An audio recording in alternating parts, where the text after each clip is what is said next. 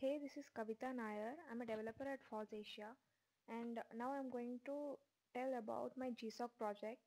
I've worked for Loklak apps and Loklak server, and I've added a few apps in Loklak apps page. You can search apps by typing my name.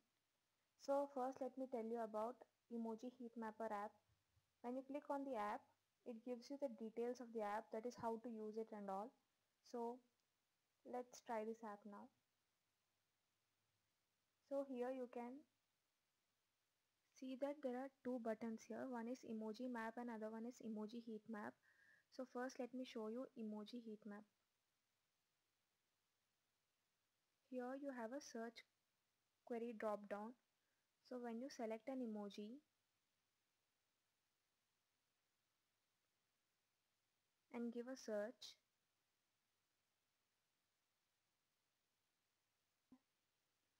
you can see few marks on the map. So in the similar way, this emoji map, when you give in search query, it also displays the occurrence of emoji in Twitter tweets and also the sentiment data of the emoji. So as you can see in the map, and the sentiment of emoji is joy. Few other apps which I worked on are emoji heat map.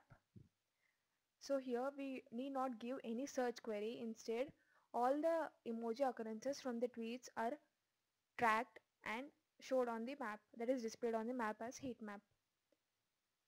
My next app is compare Twitter profile app and also Twitter followers inside app.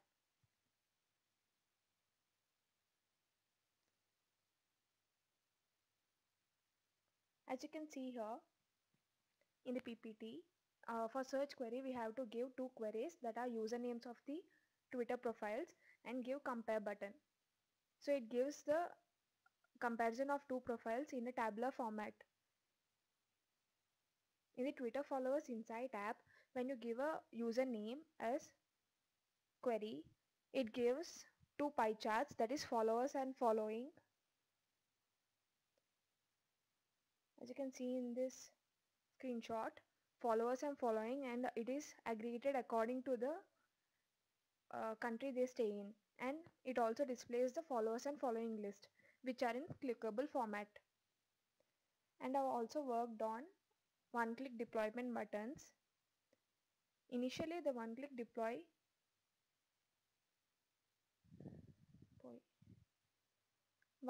deployment buttons, that is Heroku, Scalingo, Bluemix and Docker Cloud, were based on Ant build. So since Loklak server have changed to Gradle build, I had to change them to Gradle build.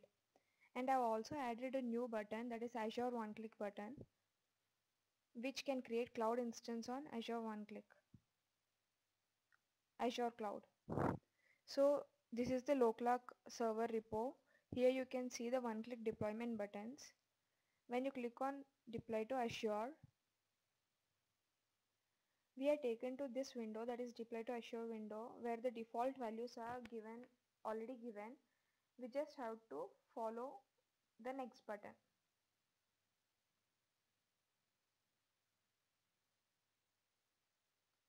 And then click on deploy.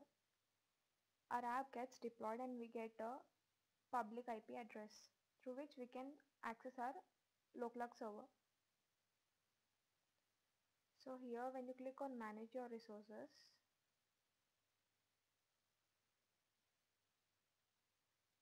this is the public IP. We can run the public IP here. So the cloud instance of Loklak server on Azure. You can also contribute to us on Loklak apps. This is our GitHub repository. You can join on our mailing list or GitHub chat. Thank you.